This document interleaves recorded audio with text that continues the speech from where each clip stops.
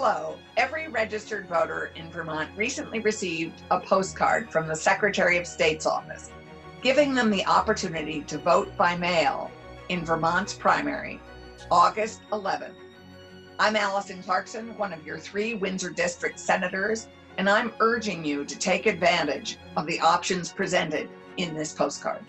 During this COVID-19 crisis, Vermont wants to make sure every registered Vermonter can vote and vote safely. It is important that we keep voters, town clerks, and poll workers safe and healthy during this pandemic. I'm Dick McCormack, another of your Windsor District Senators, encouraging you to request your ballot to vote by mail between now and August 11th. The postcard lets you know you have 3 options.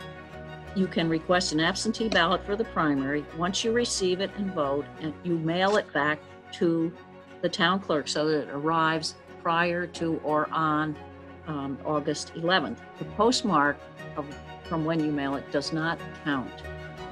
Or you can fill it out and bring it to your town clerk's office either now or to your polling place on primary day, or you can simply vote in person on Tuesday, August 11th at your polling place. I'm Senator Alison Nitka, encouraging you to choose one of these options. The right to vote is a treasured freedom in America, the bedrock of our democracy. Whichever option you choose, we urge you to vote.